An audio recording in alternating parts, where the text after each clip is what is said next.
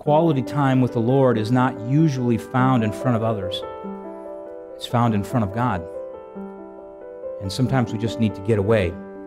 Find a place to pray.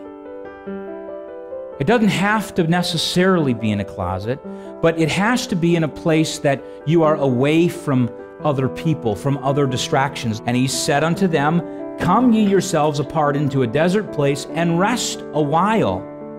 Come aside and rest a while. We need to silence our verbal distractions.